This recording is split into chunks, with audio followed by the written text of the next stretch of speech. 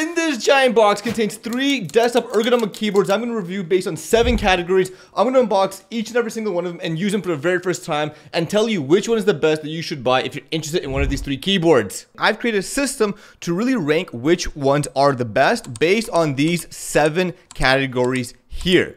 Now, I'm going to be ranking these out of 5 milkshakes. So the highest milk you can get is 5. And full disclosure, these keyboards were sent to me by Kinesis. So we'll be reviewing one of their keyboards here as well. More about them at the end of the video. But I will be keeping my opinion unbiased and giving these a fair chance amongst all 3 of these keyboards. And the first keyboard on our list is the Sculpt ergonomic keyboard by Encase, designed by Microsoft.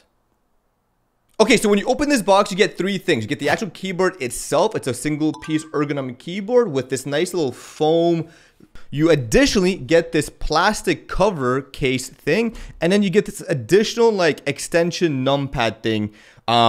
It does feel like a pretty plasticky keyboard. I wouldn't say it's necessarily cheap, but it doesn't feel all that quality, I would say. And the connection here is actually this nice little USB key. So it comes in the back of this keyboard. Okay, so we just finished checking out the build quality of the Microsoft Sculpt. I'm going to give it out of 5 milkshakes. I'm going to give it two milkshakes out of 5. It does feel pretty plasticky. Even just the sound of it feels pretty plasticky. I feel like if I really try, I could snap it.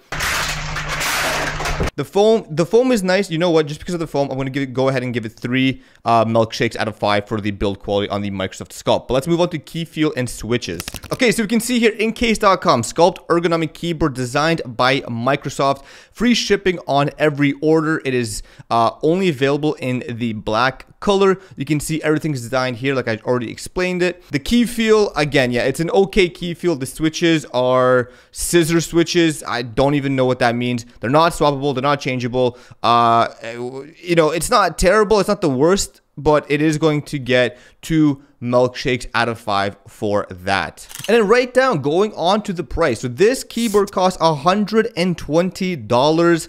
I'm going to say right up front, I haven't tested this keyboard out yet. I haven't even connected it, so I'm not going to go too harsh on it. But for just the 2 previous categories of the build quality and the restrictedness of the keys and the switches, $120 for this seems a little high in my personal opinion. I also, if you're going to use an ergonomic keyboard, I don't see the point of you using this little add-on thing, this little whatever, this, I don't even know, numpad add.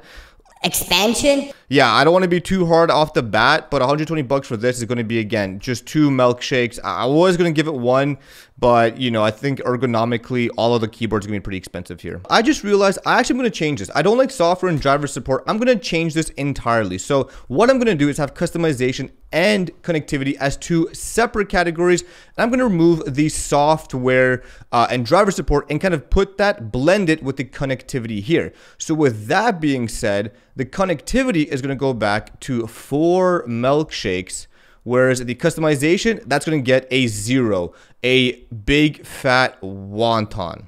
Okay, and if we go back to the ergonomics of this keyboard, I will say it feels pretty good. Okay, like it doesn't feel too terrible. I think now I'm kind of getting used to it, maybe not, but it doesn't feel too bad now that I've used it. I do think ergonomically, it's not the best keyboard. I do feel some tensions in my hands, especially when I have to stretch to get those keys on that right side. I don't think it really solves the ergonomic issue, especially considering the fact that no, there's no concavity here at all. It's just kind of a flat tilt. You can tilt it further with that little plastic feature. And so because of that, I'm going to give this 2 milkshakes because labeling yourself as an ergonomic keyboard, but really not giving anything to make it ergonomic doesn't sit too well with me. So absolutely 1 more big fat wonton on the bonus features for the Sculpt.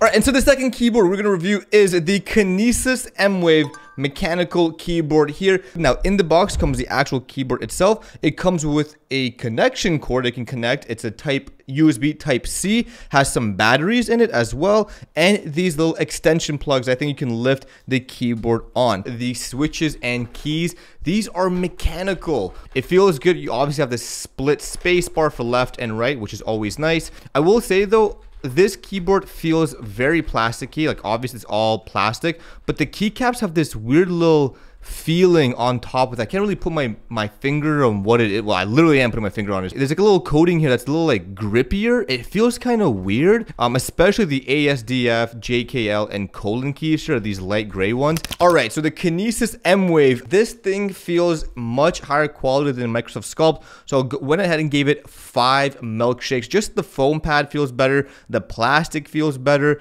and then the key feel and switches. So this is a mechanical keyboard, very different than the Microsoft Sculpt.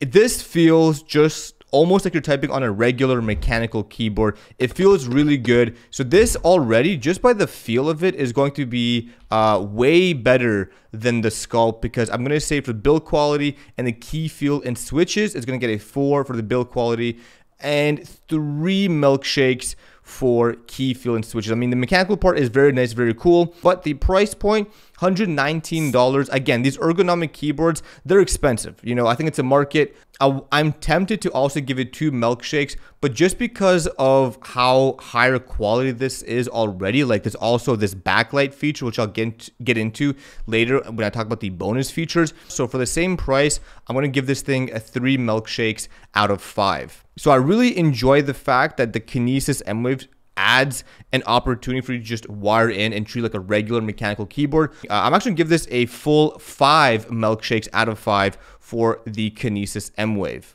All right, so for customization, you can swap the keys and the key caps. You can't change the switches.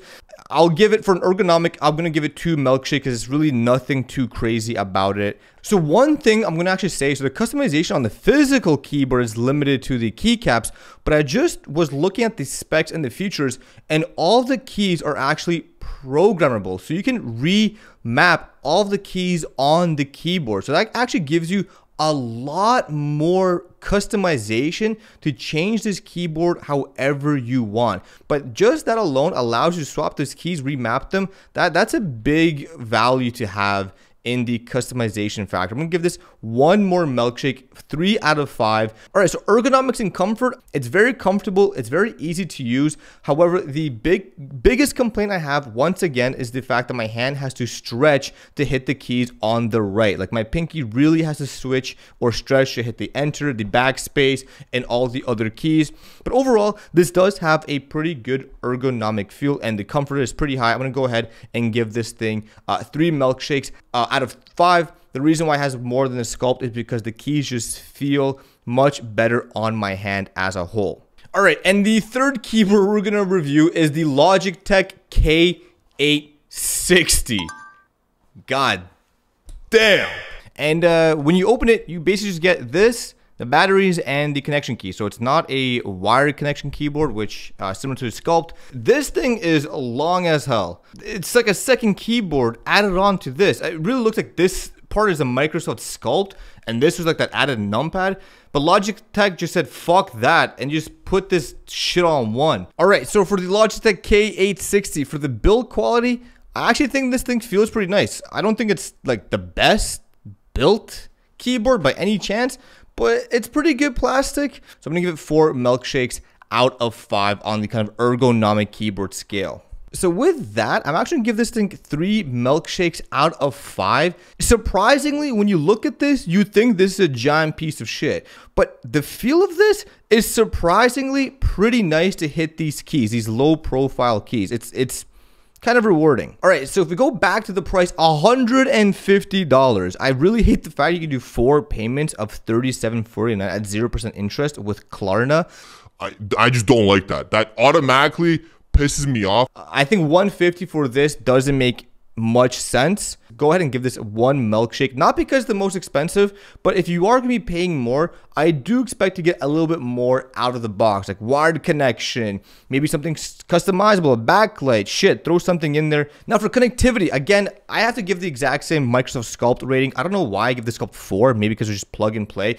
There wasn't any things that weren't working at all. Again, I'm on a MacBook, so I'm going to go ahead and give this thing the same ranking I gave to the Sculpt, which is 4 milkshakes. All right, if you go to customization, you can't customize shit. All right, now ergonomics and comfort is where this thing, I think, is low-key a pretty good keyboard if you are looking to get something for some pain you may be feeling. Now, the reason why I like this thing so much is I just feel like I'm doing better on monkey type on this keyboard than the other two right off the cuff. However, this thing just feels good. I can't explain what it is. It's almost like driving a Toyota Corolla or Toyota Camry. Like, it's not going to excel. You're not going to really go home and talk to your friends about it, but you like the fact of how it just feels like how it's supposed to feel. As much as I really do want to give this thing a higher ergonomic value because it feels bitchin', I'm going to give this thing 3 milkshakes out of 4 just because of that vastness that happens beyond the enter key, the taint of this keyboard, if you will, where no one is going to explore. All it's going to do is collect dust, dirt, and disgust, and you're going to be embarrassed that that thing is part of the collective package here. All right, so in conclusion, this is how I'm going to rank these keyboards, or this is how they scored on my metrics. So it's 7 categories. The highest you can get is 5, so 7 times 5 is 35. And this is how everything ranks. So the Sculpt got a 13 out of 35, the mwave got a 22 out of 35, and the K860 got 15 out of 35.